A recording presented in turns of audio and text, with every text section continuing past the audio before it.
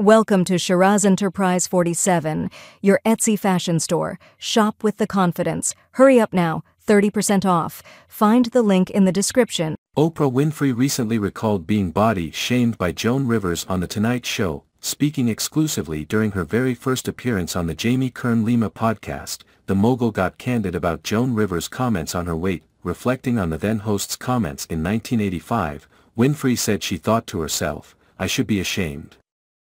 The 70-year-old host, who believed she lost a role in The Color Purple due to her weight, claimed that she appeared on the show to discuss her program, AM Chicago's success. Oprah Winfrey recalls hurtful body shaming by Joan Rivers on The Tonight Show. Rehashing the hysterics from the interview, Oprah said, "Joan Rivers turns to me and she says, 'Tell me, why are you so fat?'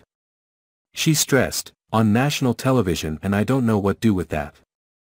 I just did, like, oh, I just love potato chips, Joan."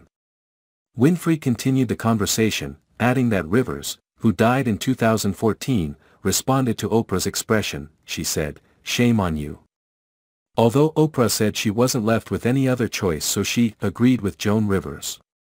The Oprah Winfrey Show host later added, "She says to me on national television.